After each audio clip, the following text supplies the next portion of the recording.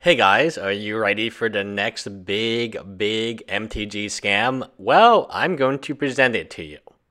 Now, first of all, I am going to be incredibly critical of the concept of MTG futures. This is a card game that you play. Unfortunately, the card prices have gotten so high that a website like this, the brainchild, when you start off by saying the brainchild of your name, it's already bad. A Magic the Gathering, since the release of Fallen Empire circa 1994, he created MTG Futures by marrying two of his areas of expertise, Magic cards and finance. As a numbers man and certified accountant, he realized there was no way to capitalize on the certainty a particular card would rise in price other than buying that card directly and hoping for the best. MTG Futures changes all of that. Now it's possible to capitalize on that value, and you can do it right here. This is exactly what you think it is. And before all the YouTubers get on and start telling you to sign up and get the coins and the Puka points and all this great stuff, I'm here to tell you that this is terrible. This is a terrible concept. I don't trust the single individual. One person is running this website. Like when you talk about futures, right? Like futures in commodities like oil, gas, coffee beans, who cares? Well, that's like a lot of analytics. That's a lot of people. But anyway, let's talk about how this works. Award plus contracts. Let's say that you think a card's market price is too low and it's bound to go up. Instead of buying and selling actual copies of the card, you can purchase an award plus contract. Here, the problem is how buylist works. I've always explained buylist to you this way. You need the card to double before the buylist starts moving at all. And that's if it's a very high value card. And this is the same here. So award plus contracts are for cards you think are underpriced. Award minus contracts are for cards you think are overpriced. MTG Futures lets you profit on the card know-how without the inconvenience of buying and selling actual physical cards. So this guy is not buying or selling the cards that you are buying and selling. He's essentially insuring the contract, which means he's going to either make money or lose money. But he'll never ever lose money because the cards would have to double in buy list. The whole premise of this scam is the buy list thing. Retail, it's really easy for a card like Seed of Innocence to go from 5 cents to $20 overnight or $10 overnight, but that buy list doesn't move. So here's what you're doing. You're essentially just donating money to this dude. Again, this dude he's not going to take a loss. Money is not magically appearing. If you had a contract he's using Ancestral Visions or Time Walk. Let's say you have a contract for Time Walk. He doesn't physically have a copy of Time Walk, and he's not buy listing copy for you. Let me repeat that again. There are no physical cards involved. It's futures. And the reliability of payout is dependent on one single individual. So if, let's say, you really hit the jackpot, you would never get paid because, website's gone, this guy's gone. It's quite simple. Unless he has $1 million in escrow or some huge amount in escrow that can cover loss, or maybe he has an insurance policy,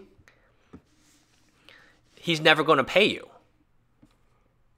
It's super simple in my mind. This guy's never going to pay any of these people.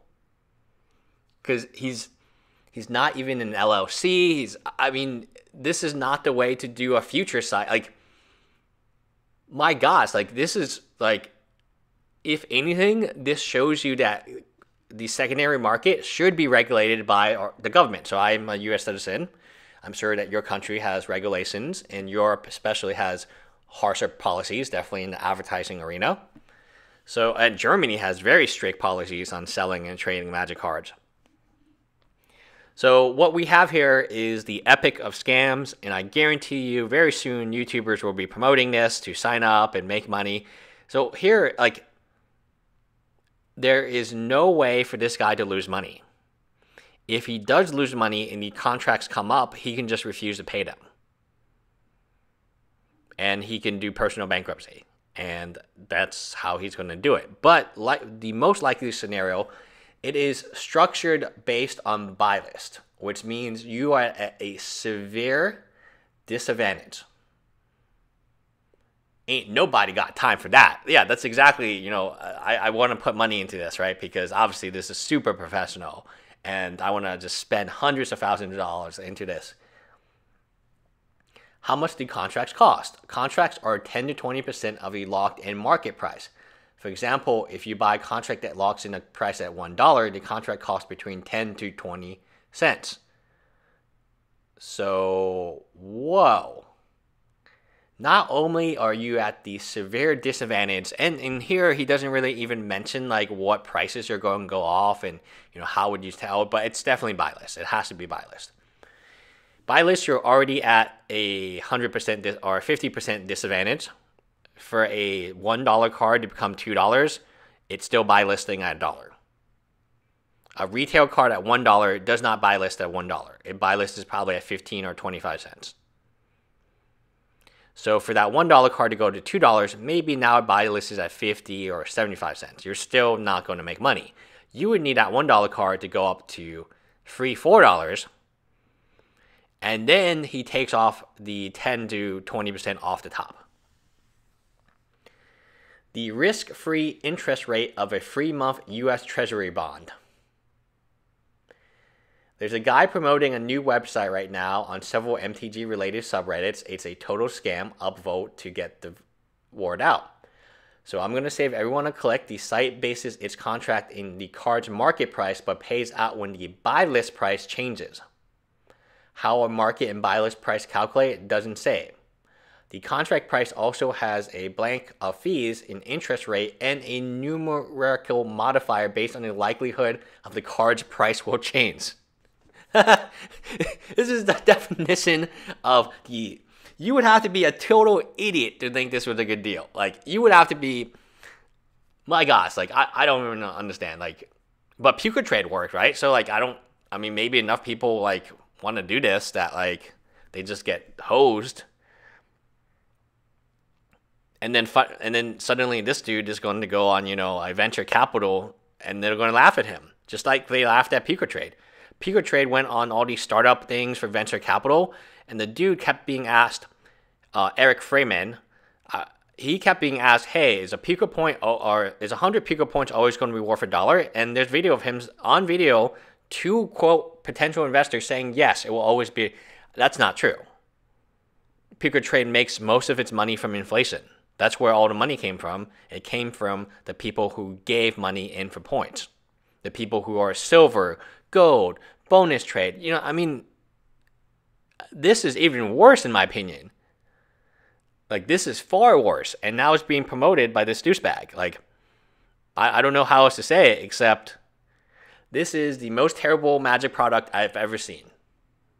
Not because the concept is bad. The concept I don't agree with, but if done properly with the correct regulations, and if you had somebody who said, all right, I'm going to put $1 million in escrow, I'm going to do a third party who's going to make sure that this money will be paid off on contracts, and that's what we're going to do, and the buy list is going to be from this website, or most likely, hey, we're going to use TCG player mids, that's going to be the buy price, and the sell price would be a buy list from Card Kingdom or Channel Fireball.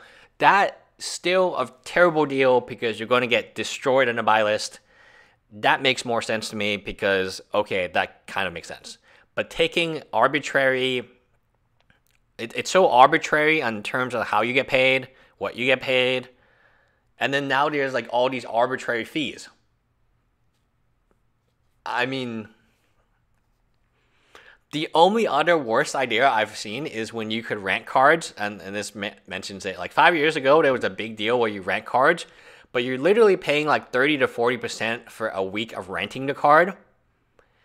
That's like, why wouldn't you just buy the card and then sell it back for buylist? Because it's very similar. So you would rent a card for an event, they would ship the card to you. Again, another very awful, terrible concept, and that didn't work.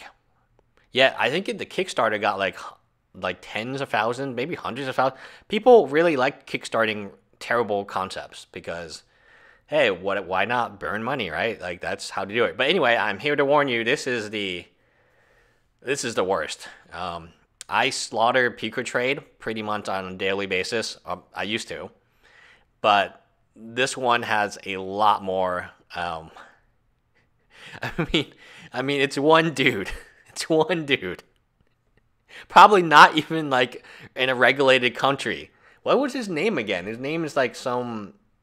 What if he was in like a country in the Caribbean and there was no laws, and then he wouldn't the contract? I mean, the contract will not be honored. That's pretty simple.